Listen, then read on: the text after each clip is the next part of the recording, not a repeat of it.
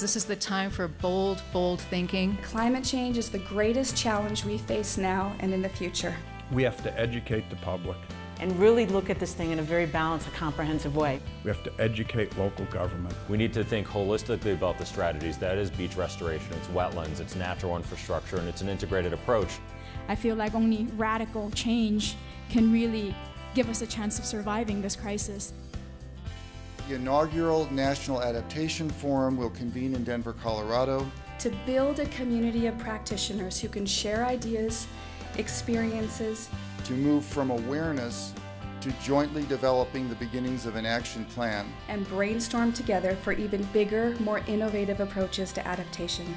You are what I now refer to as the adaptation vanguard. Resilience, public health, hazard mitigation, transportation, water, energy, insurance and infrastructure and people and communities, land use, biodiversity. We've got to have a broad effort across all of the areas.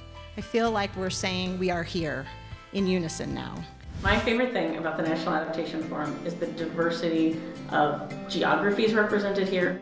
It's been great to see all these other regional groups and all the projects that they're working on. The diversity of sectors represented here. We need people from other areas to help us understand this bigger issue that we're trying to address. Not just academics, not just government, but we do have business and industry.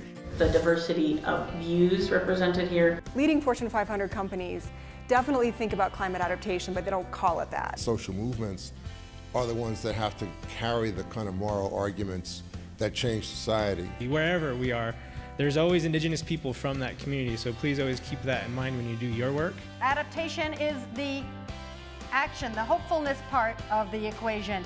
The good news is, I think the story is getting easier to tell.